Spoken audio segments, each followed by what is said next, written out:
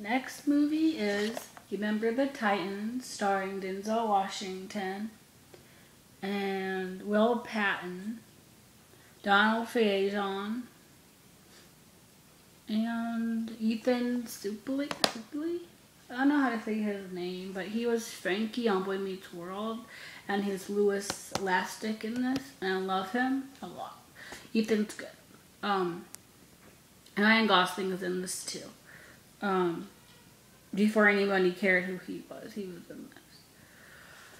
But obviously this is based on a true story, but it's not actually all true, because in order to make this entertaining, you have to kind of embellish things and a lot of the time.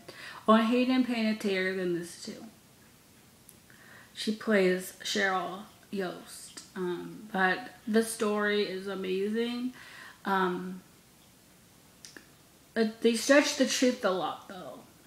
According to Ronnie Bass and Coach Boone and Coach Yost, they put things in here that didn't happen, and some of the stuff that did happen, they kind of stretch the truth a little bit.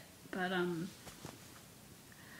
it's about Denzel Washington comes in and he takes the head coach job away from Coach Yost, and that caused a lot of problems.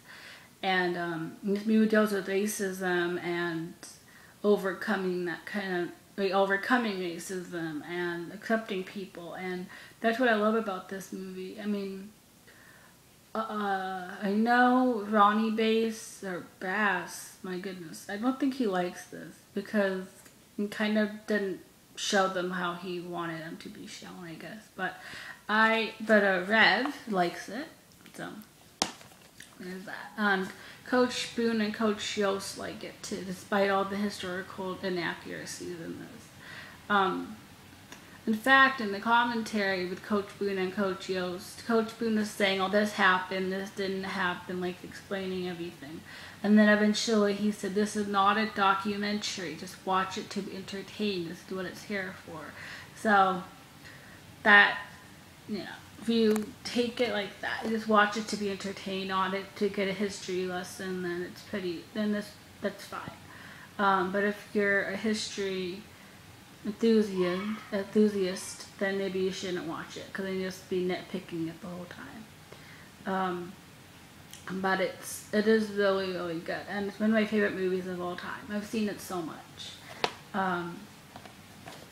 But I think that is all, and I'll talk to you later. Goodbye.